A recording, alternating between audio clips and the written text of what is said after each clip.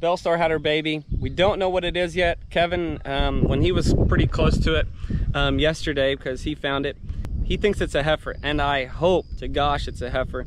Bellstar is a really good looking heifer, and I like her conformation. I like the way she looks, and I hope that it's a heifer, because remember, we want to build this herd, and we can do that by having heifers, and I just hope that she is. And we're not going to get too close to her. We're going to give her some time, and you know, when she comes up close to us, maybe we'll be able to see if it's a heifer or a bull. Ugh, I hope it's a heifer.